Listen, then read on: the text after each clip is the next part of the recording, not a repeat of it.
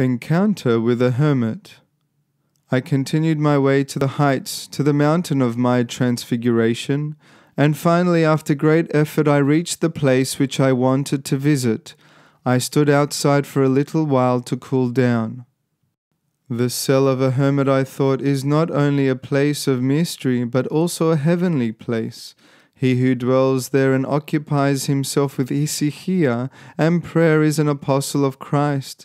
St. Gregory Palamas says this in a homily to the Thessalonians. His starting point is that of the Apostle Thomas, who was not able to see the resurrected Christ on the Sunday of resurrection because he was not with the group of disciples. When, however, after 8 days he joined the apostles, he saw the Lord, and the saint of God recommends, on Sunday after the Divine Liturgy, take great care to find somebody who imitates the apostles of Christ and remains in retreat, and through prayer in quietness and chanting of hymns, desires Christ.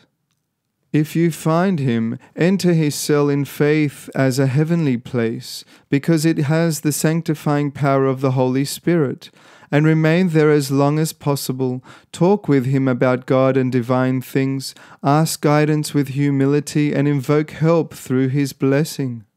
Then the Lord Jesus will come to you too, invisibly, as in the case of Thomas. He will grant peace to your soul, he will add to your faith and give you support, and he will count you among the chosen ones in the heavenly kingdom. Following the saint's instruction, I approached this particular cell regarding it as a heavenly place.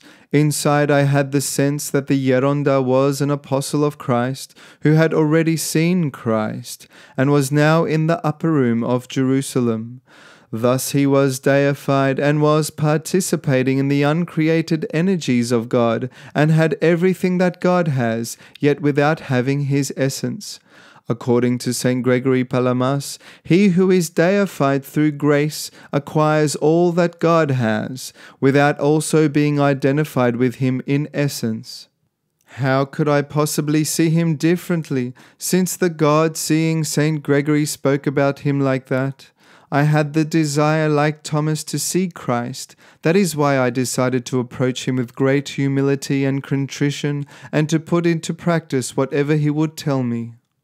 As the reader will come to discern, I felt in my soul profound peace thanks to this conversation about God and things divine. I knocked on the outer door of his hut. Endless peace reigned there, which scared me a little. Some slow, spaced steps were heard. The door opened quietly, and one of the disciples of the Geronda who lived there appeared in front of me. Your blessing, the Lord bless you.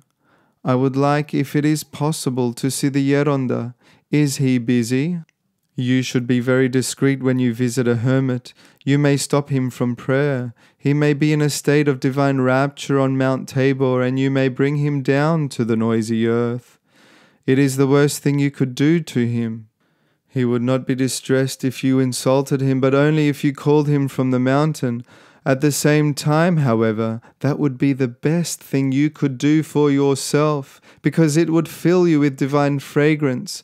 The brilliance he has absorbed will blind you. He emerges from prayer as if a flame, just as Moses shone when he came down from Sinai, and the Israelites could not see him, as he was like the red-hot iron after removing it from the fire. You experience a sweet scent of immortality. I will ask, the disciple said. He returned after a few minutes. The Geronda is ill, but he will get up to see you. Let us go in if you wish. I stayed a little with this young monk. I was moved by his presence in that rugged setting, by his life, his youth in that austere region. Although I did not know him, I felt admiration for him. Are there many of you here? I asked.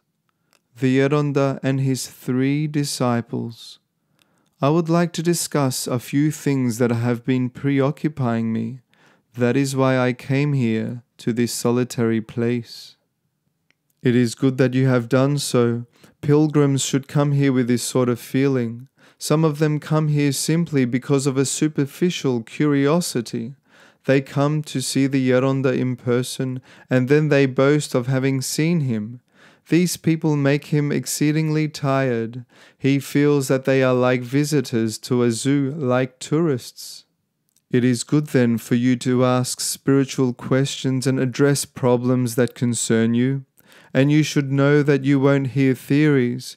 He speaks out of experience. Yeronda lives these experiences, and he speaks about some of them to his visitors in order to help them.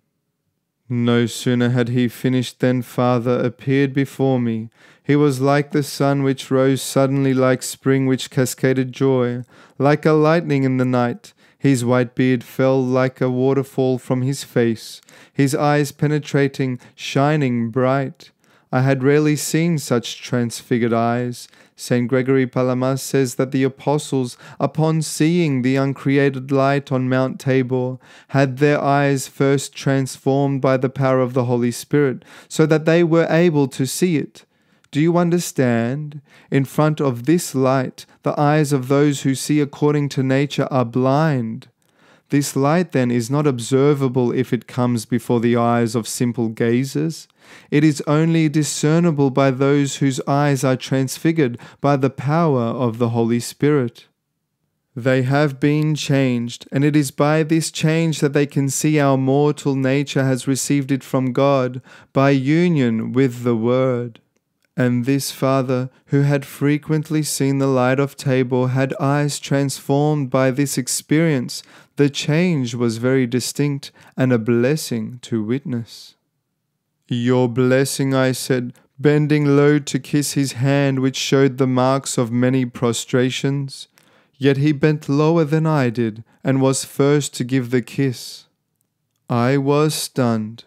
"But Father, why have you done this to me? An unworthy servant of God, just one of the herd?"